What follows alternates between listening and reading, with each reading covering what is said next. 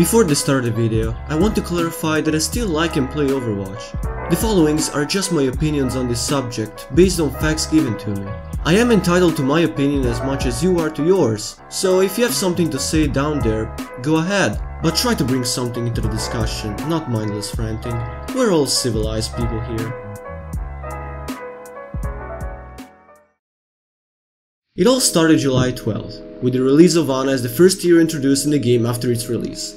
Not only she brought a whole new chunk of lore, but she introduced a new way to play healer while shutting down enemy heals. It was already a decent kit when first released, but having 6 clips on a rifle and a fire rate of minus 20% compared to the one that we have right now, paired to her very low mobility, made the character feel too slow and a little bit weaker overall. So with the added 4 extra shots in her clip, and the faster fire rate, and a small buff to her biotic grenade, it shaped out to be a strong character. But maybe considered too strong. For the longest time, because of Ana, we had 2 major metas for Season 2 and 3. The infamous Beyblade meta with Ana and Reaper, giving him a huge speed boost during his ult thanks to the way the nano boost used to work. And the triple tank meta, consisting of Ana and another healer having to keep alive 3 tanks, usually Reinhardt, Rodog and D.Va, and a self-healer damage dealer like Soldier. Eventually, the Overwatch team had to bring down the old lady from her podium, decreasing her rifle damage, the time the biotic grenade affected the enemies, and the healing boost to her allies, bringing the character to not being able to assist multiple targets as fast as she could before, demolishing the triple tank meta and shifting the playstyle of many players to something else. She's still a very viable pick obviously, but many rather pick a character that takes a little less skill that usually gives the same results, and manages to maintain a pretty big survivability thanks to her mobility, at least for now, unless something changes in the future.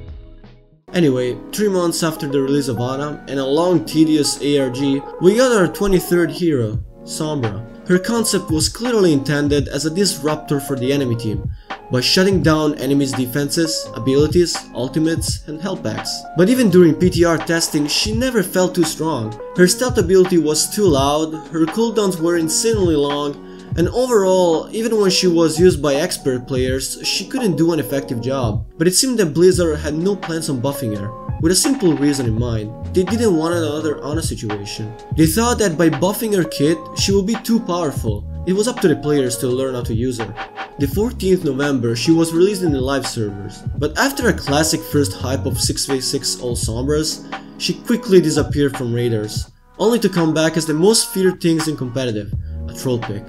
Blizzard stood to their belief of making the players adapt to her playstyle, a goal which clearly wasn't met by the community, given her weaknesses being bigger than her strength. And like the cherry on top, she also suffered from major bugs for the longest time, especially on her translocator, with her hitbox lagging behind, or the animation playing of her throwing the device while not actually throwing it. Slowly, during the next 3 to 4 months, she received a decreased cooldown and a fix to her sound effects and VO distance, previously being way too loud for a stealth-based character.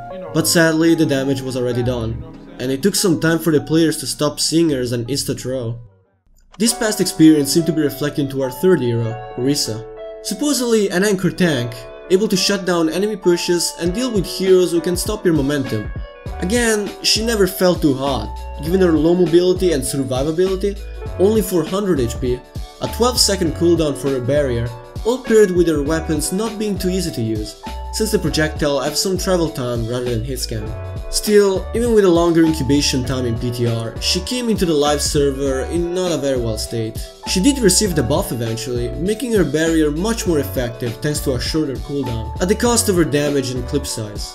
Her mobility and health remain unchanged, making her one of the heroes with the lowest mobility in the game.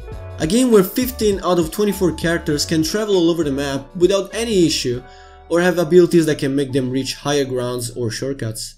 And soon to be 16 heroes, with the arrival of Doomfist. Claimed to be in the works since the Overwatch beta, is probably the first new hero in a long time that feels strong in its own right, capable of traveling long distances in seconds, creating deadly combos with his abilities, and gaining 30 shields health per every hit with his abilities. Sounds overpowered on paper, but what brings him down is his incredibly huge hitbox, especially on his head. Not to mention, it requires good positioning and fast reflexes to land deadly punches. But of course, because the new hero seems to be finally effective in the right hands, it already received tons of posts declaring him too strong, which already led to a nerf to his rocket punch, by cutting down 20% of his travel time, which is about 9 meters total. And I have to be honest, I'm afraid Blizzard is going to nerf him even more with the time. In a period where dive comp seems to be dominant, having another hero which fits perfectly might push it for another season. Something that, from past experiences, it's not what the Overwatch teams likes to see, especially with a lot of community members not enjoying the whole idea of metas. But again, especially on higher ranks, the meta is something impossible to avoid. If players find a strategy that works while other solutions are not as strong, they will stick to it.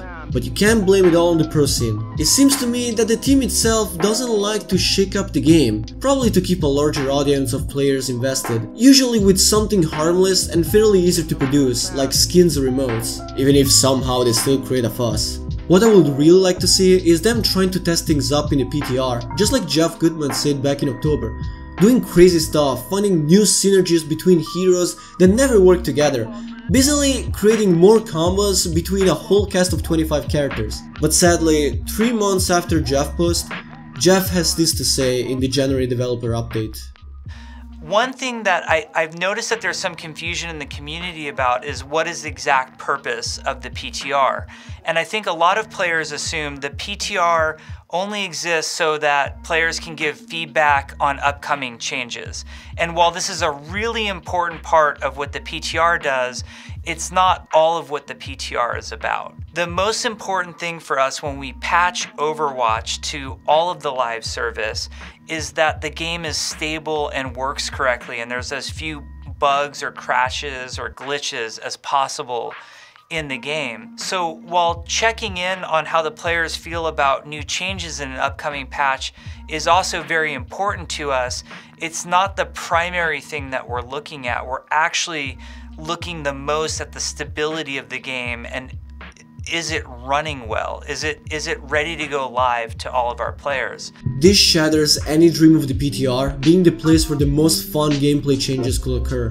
The Overwatch team's only purpose is to test their own changes already decided internally, which most of the times create more harm than good. I understand PTR never sees a whole lot of players to test things out, but many actually do tune in when something big happens, like a new hero, a new map, or a rework for a character. Sadly, the team fails to keep the players engaged to stay and test out more things, which I believe that are always given to the excuse that players want a reward to spend their time on PTR. I personally disagree with this statement, since if you care about the game, you will stick around long enough to try new things that the live servers just can't provide. Which leads to my next and final point. The changes provided feel too short, one-sided, and appear after a long waiting time, and usually they concentrate on reworking a single hero on its own.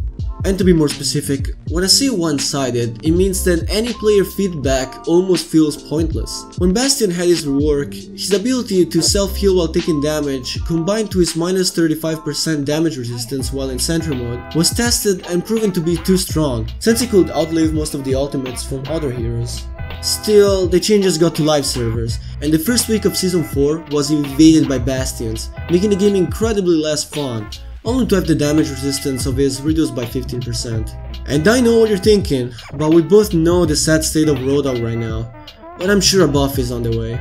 Anyway, I'm sorry if this seems off topic, but I strongly believe that it's all tied up to their policy of balancing the game. I still have a strong hope that as soon as they noticed how the competitive scene is slowly falling apart, they will start taking more action in their hands. Let's just hope that those cry for help won't be covered by more requests for Hanzo legendaries. It was all